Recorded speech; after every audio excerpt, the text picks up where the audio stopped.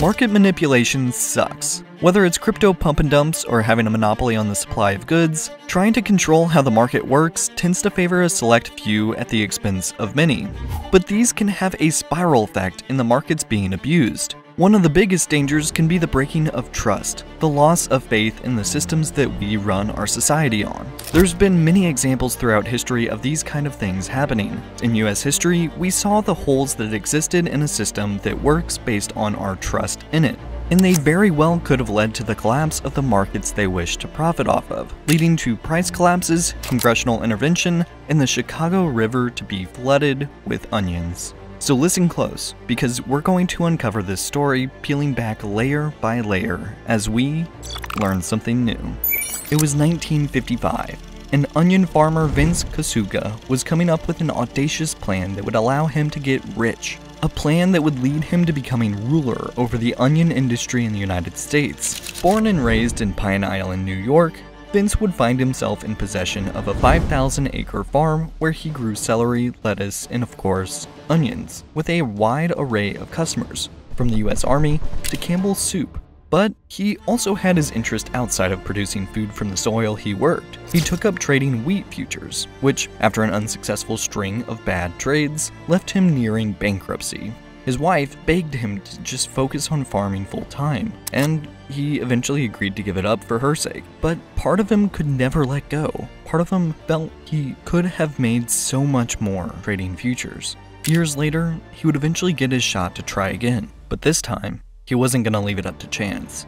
To achieve this, however, he needed to manipulate the futures market. You see, futures contracts are made in an attempt by producers and suppliers of commodities to avoid market volatility and lock in prices.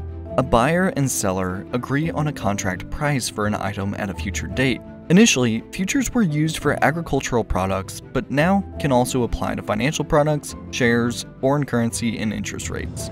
The buyer of the future product is said to be the long position holder, and the seller is said to be the short position holder.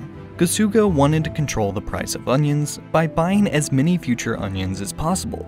So he partnered up with a futures trader in Chicago, Sam Siegel, and effectively entered into contracts with onion farmers to buy their onions. Soon, the two men had cornered the onion market. By the winter of 1955, onion futures contracts were the most traded product on the Chicago Mercantile Exchange.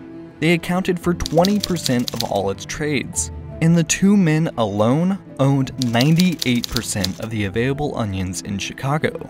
Kasuga had to build a warehouse to hold the 30 million pounds of onions he now owned. There were so many onions, it took 928 carloads to transport all the onions to Kasuga's farm in New York State. Now, with a monopoly over onions, Kasuga and Siegel could set the price, and they raised the price of onions to $2.75 a bag. At the same time, the duo began selling their onions on the futures market, taking a short position in order to lock in their profits. It was now time for part 2 of their plan. In March of 1956, Kasuga started the second part of his scheme, in which he would flood the Chicago market full of his onions.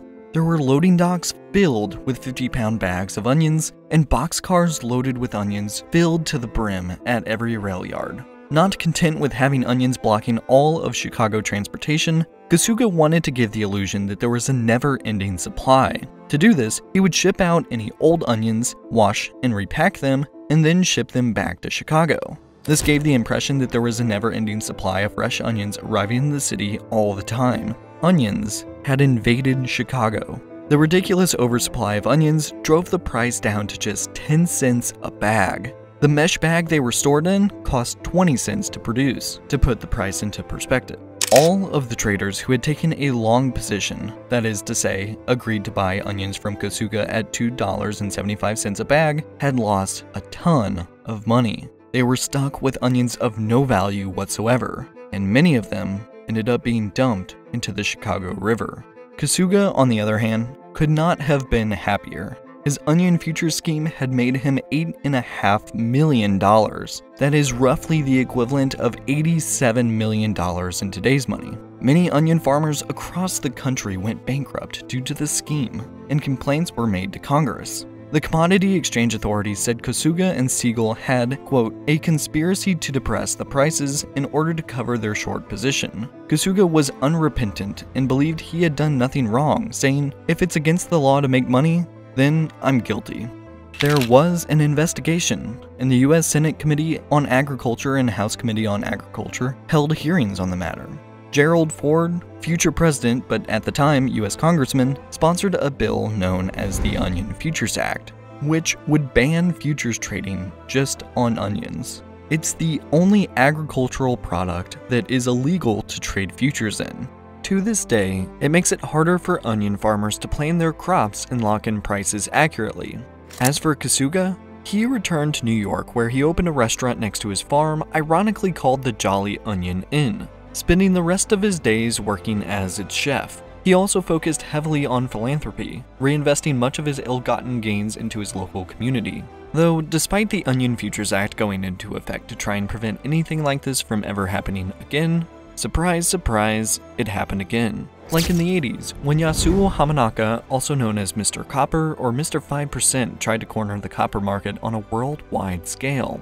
The difference between his case and Kasuga's is that Hamanaka was attempting to operate outside the law, using loopholes to conceal his misdeeds. Before being revealed as the rogue trader who was ultimately responsible for $2.6 billion in losses for his trading company, Sumitomo, Hamanaka was widely admired for his copper market investment strategies, which made Sumitomo a world leader in copper, despite the fact that the company had no copper mines of its own. Ultimately, Hamanaka would be convicted of fraud and forgery and jailed for 7 years, and while his company denied knowledge of Hamanaka's illegal trading activity, it would go on to pay out $150 million to settle claims with regulators. Hamanaka had been able to manipulate the copper market because he had acquired numerous futures contracts for Sumitomo, far above their significant holdings of physical copper. Because copper is an illiquid commodity, the 5% copper holdings of Sumitomo put them in a dominant worldwide position, essentially giving them the ability to control the world copper price through the London Metal Exchange.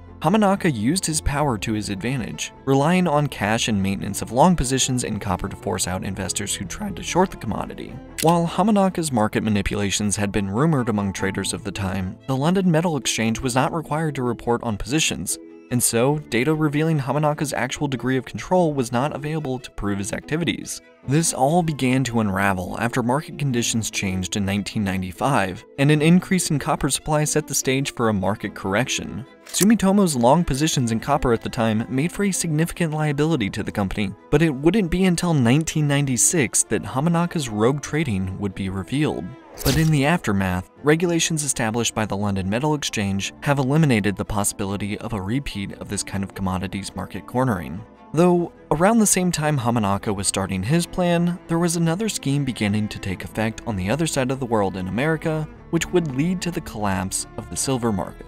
In the late 70s, the Hunt brothers, Nelson, William, and Lamar, tried to corner the silver market after inheriting a large fortune from their billionaire father, Haroldson Hunt Jr., who had made his fortune in the oil market. The three brothers were convinced that the value of the ever-increasingly popular fiat currencies would be severely eroded in the future, and they were eager to protect their purchasing power by buying large amounts of silver. Due in part to their large wealth and aggressive purchasing, the price of silver rose dramatically between 1979 and 1980, from just over $6 per ounce to over $40. In January of 1980, however, the price of silver declined by over 50% within less than a week, partly due to new restrictions placed on speculative margin traders. The Hunt brothers, who despite their own fortunes were relying heavily on margin loans to fund their silver purchases, were faced with severe losses on their position. Soon, word began to spread that the brothers were starting to face margin calls from their brokers. Essentially, those who had loaned the brothers money were asking for it back, and the brothers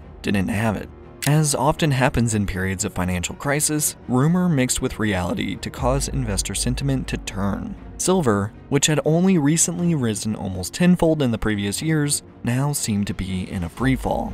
At their peak, the Hunt brothers had accumulated a staggering 1/3 of the entire global supply of privately owned silver. With its value rapidly declining, they soon became unable to honor the margin calls that they had been issued by their brokerage lenders. With bankruptcy seemingly imminent, the brothers received a bailout package of $1.1 billion.